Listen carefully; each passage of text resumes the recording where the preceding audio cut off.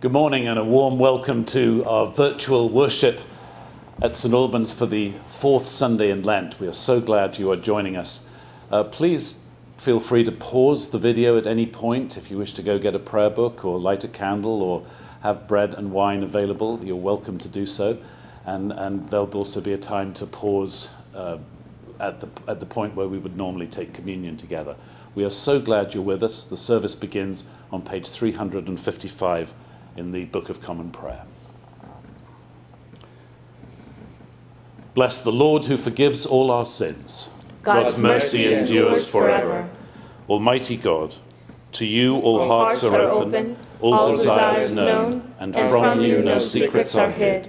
Cleanse the thoughts of our hearts by the inspiration of your Holy Spirit, that we may perfectly love you and worthily magnify your holy name, through Christ our Lord. Amen. Lord, have mercy. Christ, have mercy. Lord, have mercy. The Lord be with you. And also with you. Let us pray. Gracious Father, whose blessed Son, Jesus Christ, came down from heaven to be the true bread which gives life to the world, evermore give us this bread, that he may live in us and we in him, who lives and reigns with you and the Holy Spirit, one God, now and forever. Amen. Amen. A reading from the letter to the Ephesians. For once you were darkness, but now in the Lord you are light. Live as children of light, for the fruit of the light is found in all that is good and right and true. Try to find out what is pleasing to the Lord. Take no part in the unfruitful works of darkness, but instead expose them. The word of the Lord. Thanks be to God. The portion of the Psalter appointed for today is Psalm 23. The Lord is my shepherd, I shall not be in want. He makes me lie down in green pastures, and leads me beside still waters. He revives my soul, and guides me along right pathways for his name's sake. Though I walk through the valley of the shadow of death, I shall fear no evil, for you are with me. Your rod and your staff, they comfort me. You spread a table before me in the presence of those who trouble me. You have anointed my head with oil, and my cup is running over. Surely your goodness and mercy shall follow me all the days of my life, and I will dwell in the house of the Lord forever.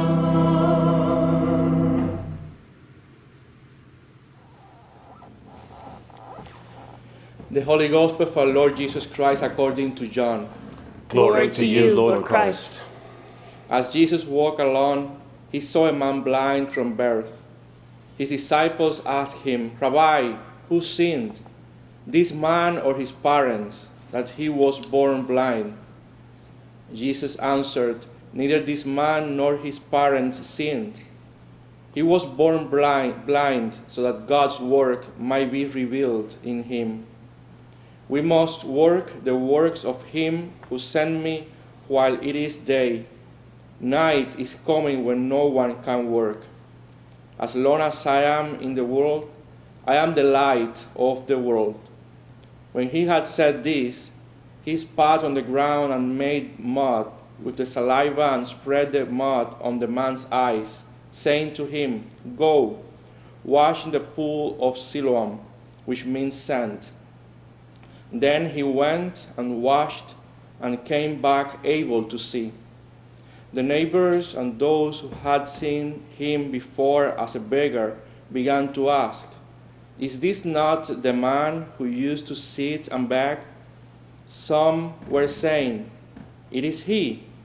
Others were saying, "No, but it is someone like him." He kept saying, "I am the man." The Gospel of the Lord. Praise to you, Lord Christ. In the name of the Father, and of the Son, and of the Holy Spirit. Amen. Amen. Whenever I hear or read this passage from John's Gospel, when the man born blind insists that it was in fact he who was healed by Jesus by saying, "I am the man," I'm reminded of a time when, in search of a specific type of heavy copper wire for a sculpture I was making, I was helped by a worker at a large industrial material supplier. After showing me exactly what I was looking for and cutting me the length of wire that I needed, I thanked him by saying, "You are the man."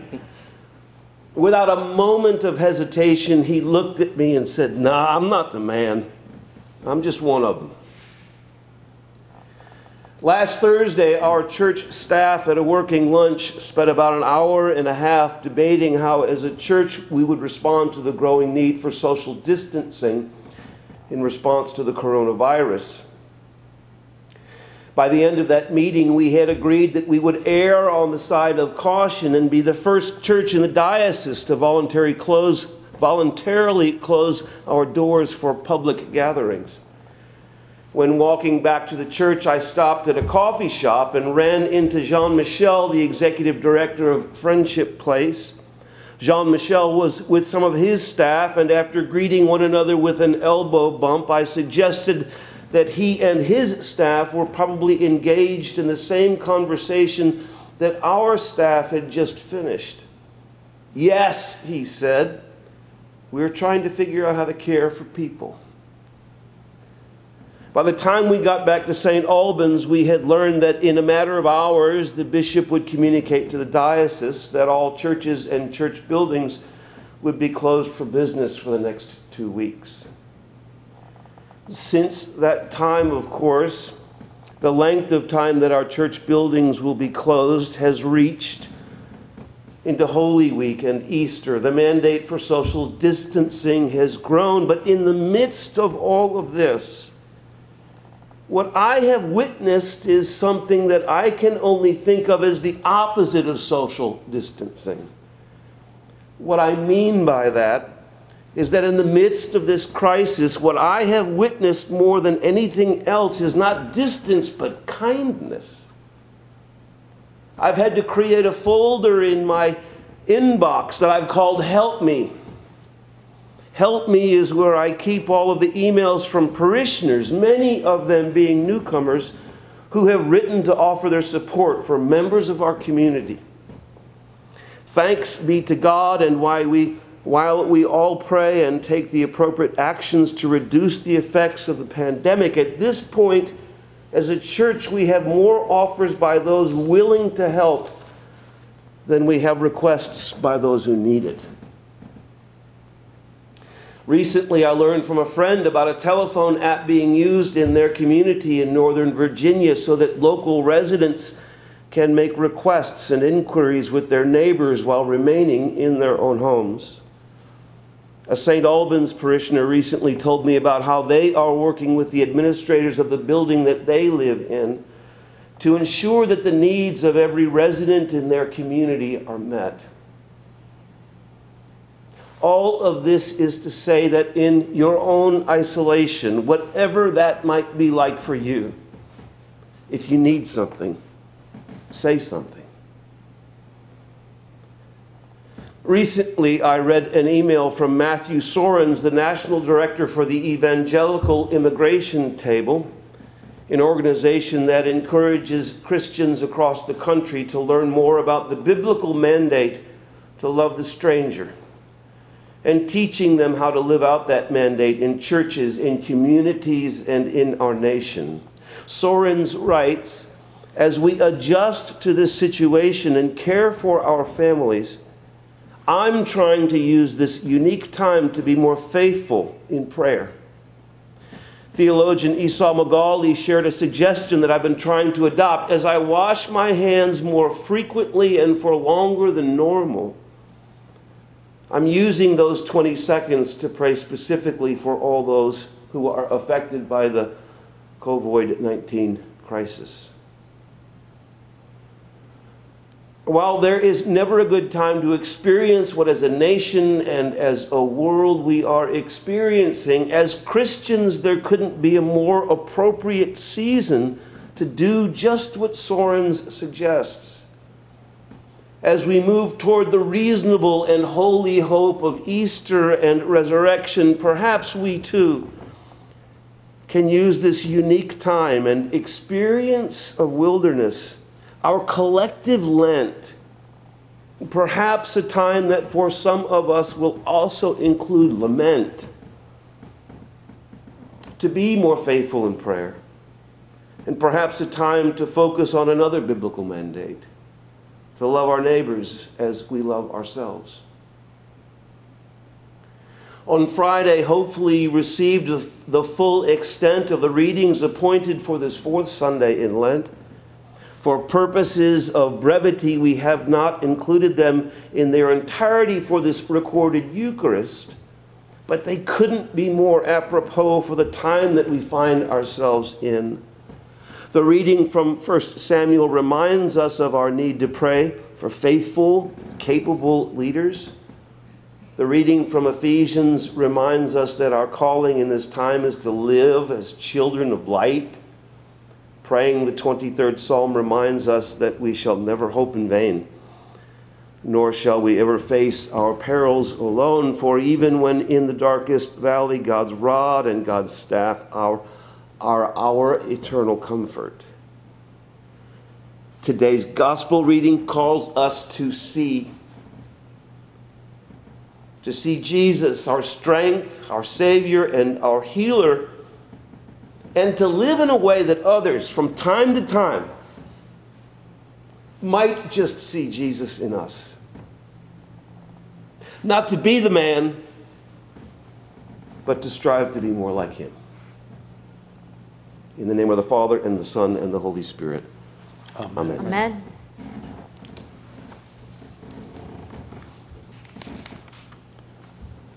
And so together let us affirm our trust in God. We believe in one God, the Father, the Almighty, maker of heaven and earth, of all that is seen and unseen. We believe in one Lord Jesus Christ, the only Son of God, eternally begotten of the Father, God from God, light from light, true God from true God, begotten, not made, of one being with the Father. Through him all things were made. For us and for our salvation, he came down from heaven. By the power of the Holy Spirit, he became incarnate from the Virgin Mary and was made flesh. For our sake he was crucified under Pontius Pilate. He suffered death and was buried. On the third day he rose again, in accordance with the Scriptures.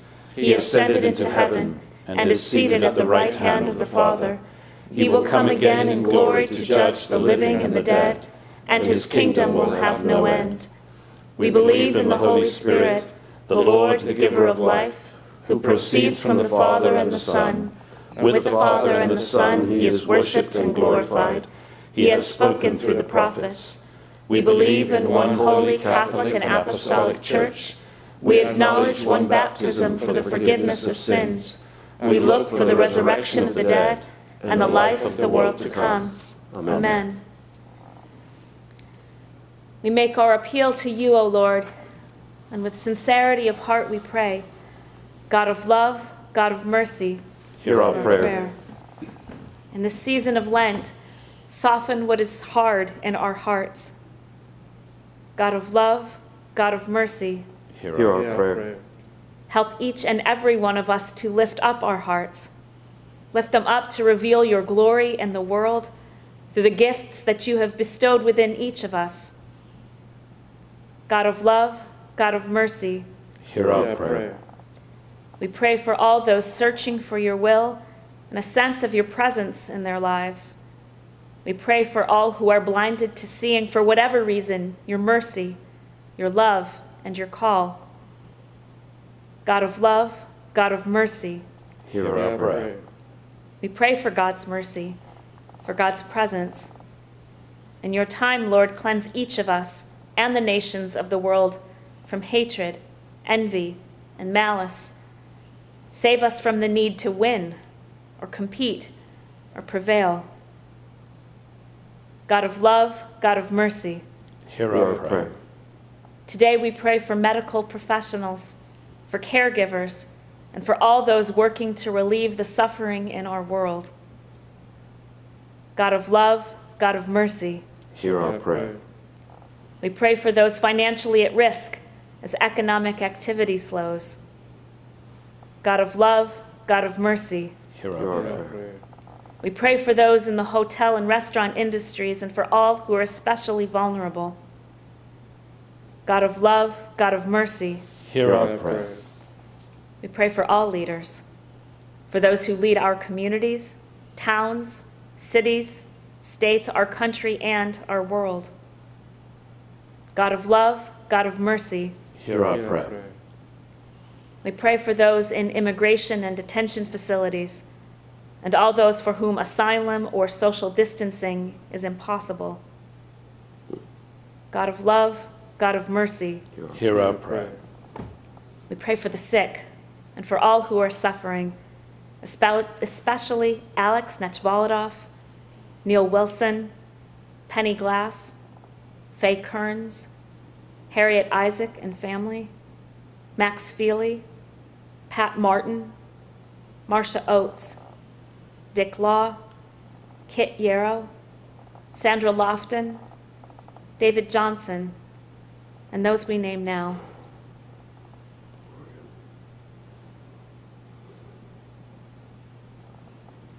And we pray for all who have died, especially Barbara Yeomans, Gail Dean Metzger, those who have died from the coronavirus around the world, and those we name now.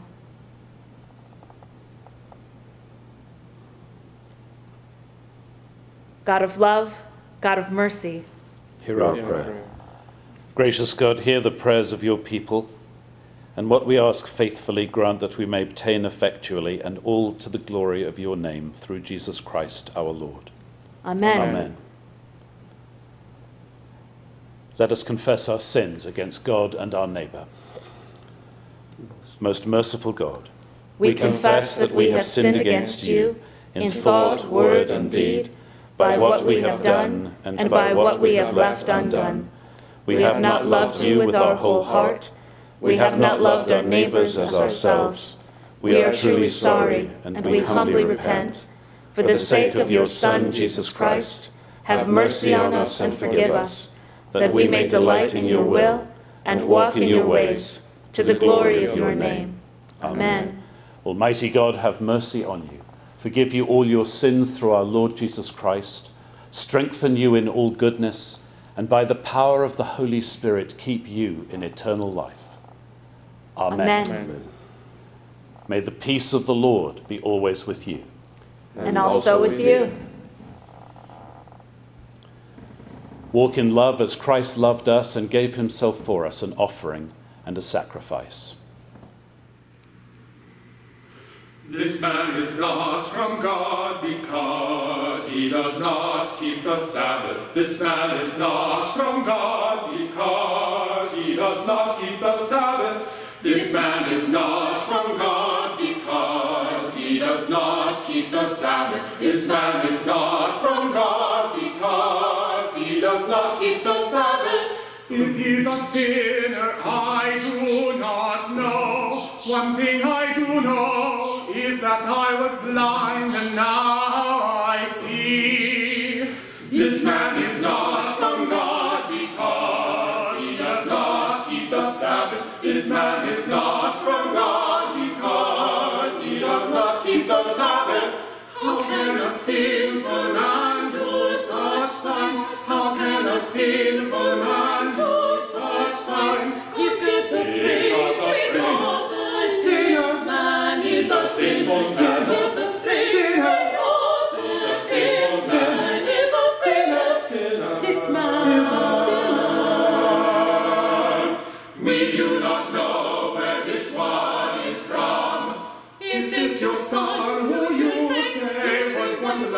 Is this your son?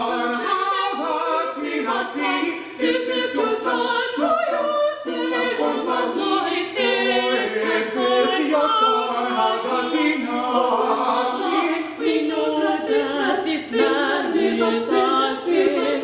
How can a sinful man be your son?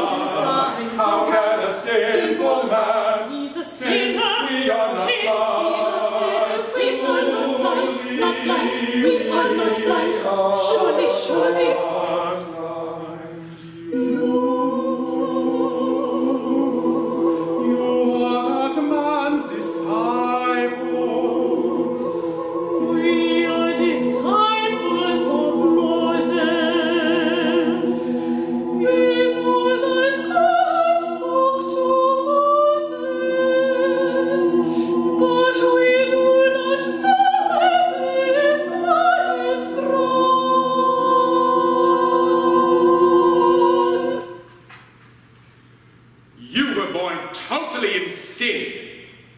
And are you trying to teach us? Teach us. Teach us. Teach us. You are born in sin. You are born in sin. How can a sinful man sin? This man is not from God. This man is not from God. Because he does not keep the Sabbath. This man is not from God.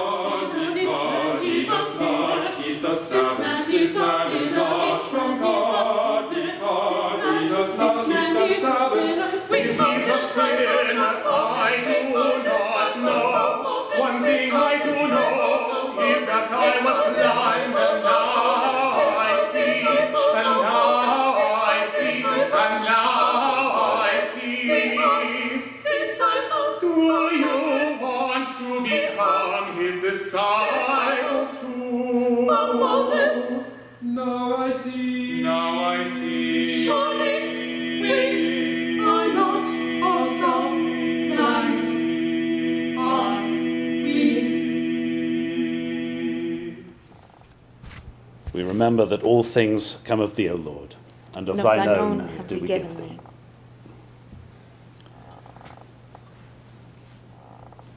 The Lord be with you. And also with you. Lift up your hearts. We lift them to the Lord. Let us give thanks to the Lord our God. It is right to give God thanks and praise. It is right and a good and joyful thing, always and everywhere, to give thanks to you, Father Almighty, Creator of heaven and earth. You bid your faithful people cleanse their hearts and prepare with joy for the Paschal feast, that fervent in prayer and in works of mercy, and renewed by your word and sacraments, they may come to the fullness of grace which you have prepared for those who love you. And therefore we praise you, joining our voices with angels and archangels and with all the company of heaven, who forever sing this hymn to proclaim the glory of your name. Holy, holy, holy Lord, God of power and might, heaven and earth are full of your glory. Hosanna in the highest. Blessed is he who comes in the name of the Lord. Hosanna in the highest. Holy and gracious Father, in your infinite love you made us for yourself. And when we had fallen into sin and become subject to evil and death, you in your mercy sent Jesus Christ, your only and eternal Son, to share our human nature, to live and die as one of us, to reconcile us to you, the God and Father of all. He stretched out his arms upon the cross and offered himself in obedience to your will, a perfect sacrifice for the whole world.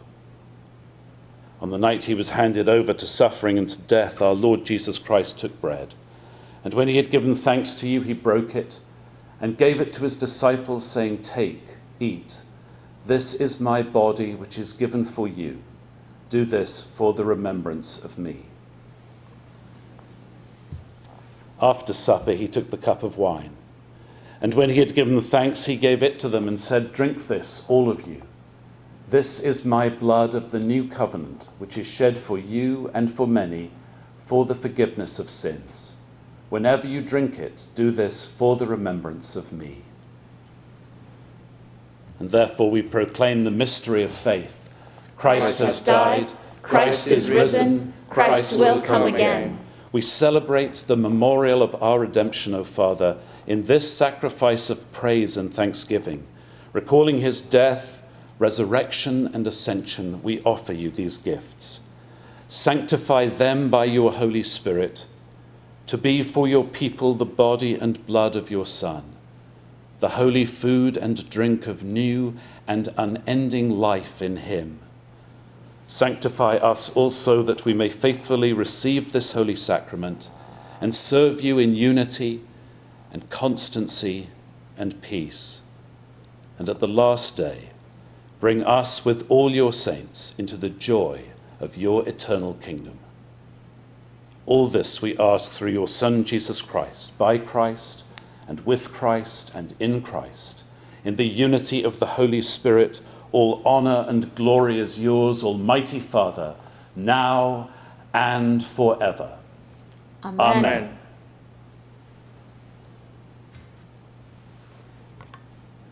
And now, as our Saviour Christ has taught us, we are bold to say, Our Father, who art in heaven, hallowed be thy name. Thy kingdom come, thy will be done, on earth as it is in heaven.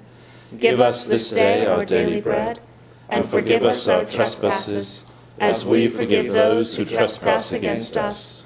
And lead us not into temptation, but deliver us from evil.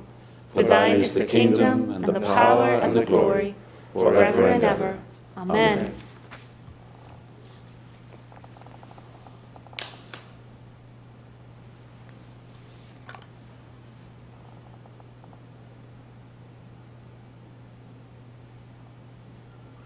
Christ, our Passover, is sacrificed for us.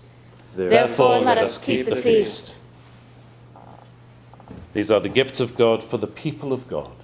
Take them in remembrance that Christ died for you, and feed on him in your heart by faith and with thanksgiving. Amen. Here we invite you to pause the video if you wish to participate in the taking of bread and wine.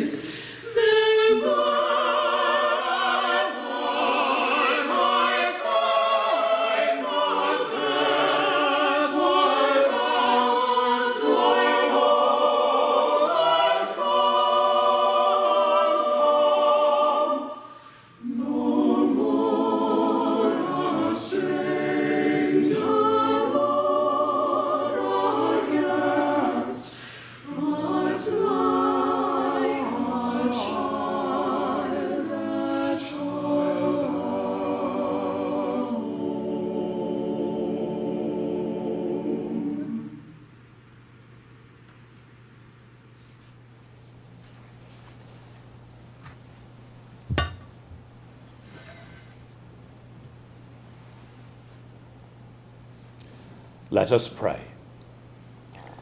Eternal God, Heavenly Father, you have graciously accepted us as living members of your Son, our Saviour, Jesus Christ, and you have fed us with spiritual food in the sacrament of his body and blood.